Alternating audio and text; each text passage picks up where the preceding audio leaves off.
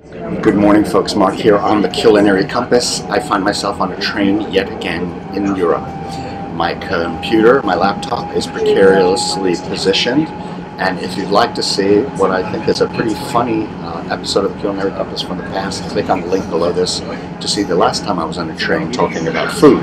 And I'm on my way from Schönhauser Alley, which is pretty close to the center of Berlin, out to Schönefeld Airport. My bag of goodies. Okay. Wow, look at this. So, this is like a super German scone covered in beautiful icing. Okay, so, and this is the Schweinende. This is the Schweinende, I think. Yeah.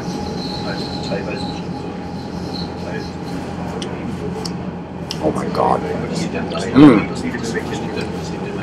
You know what's really good about this?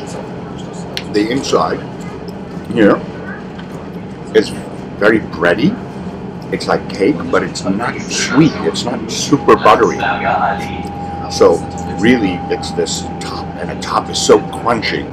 So this is very good, the Schweinbinder. I'm going to look this up online, make sure I have the right one.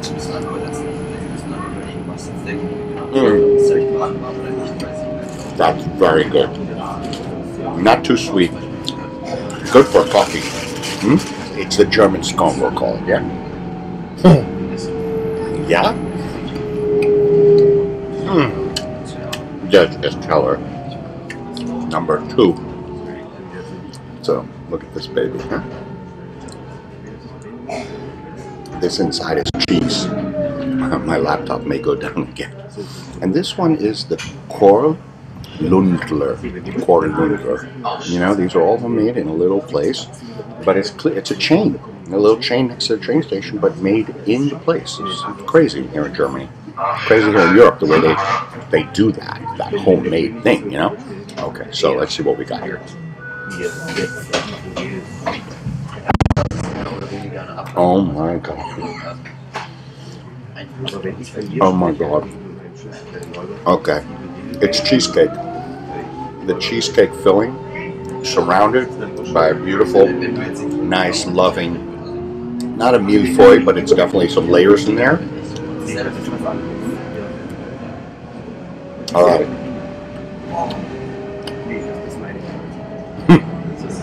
Forget about it. Oh my God, it's so good. Freaking out of control good. I found a problem with this. The cheese is located strategically in such a way that if you put your mouth in the middle, like this, you end up getting a little messy. So this one requires some strategy in relation to the way you eat it. Now the last one is the Germans taking advantage of the French. And here's why I say this, for those of you who know. This is a palmier. This is a French invention. And if you look at the other side, it's really just it's butter and a little flour, but woven into this gorgeous, well, many of you have eaten this. So the Germans made it their own by putting some icing on it. Seems to be a theme. The question is, does it have the flakiness on the inside? I doubt it, but I think it'll still be okay. And this here is called the Struss Schlaländer. Ay, ay, ay.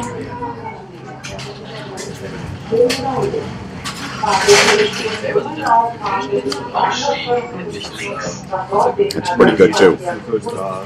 It's a little flaky, but it doesn't have that crispy, flaky thing that, you know, a palmier is.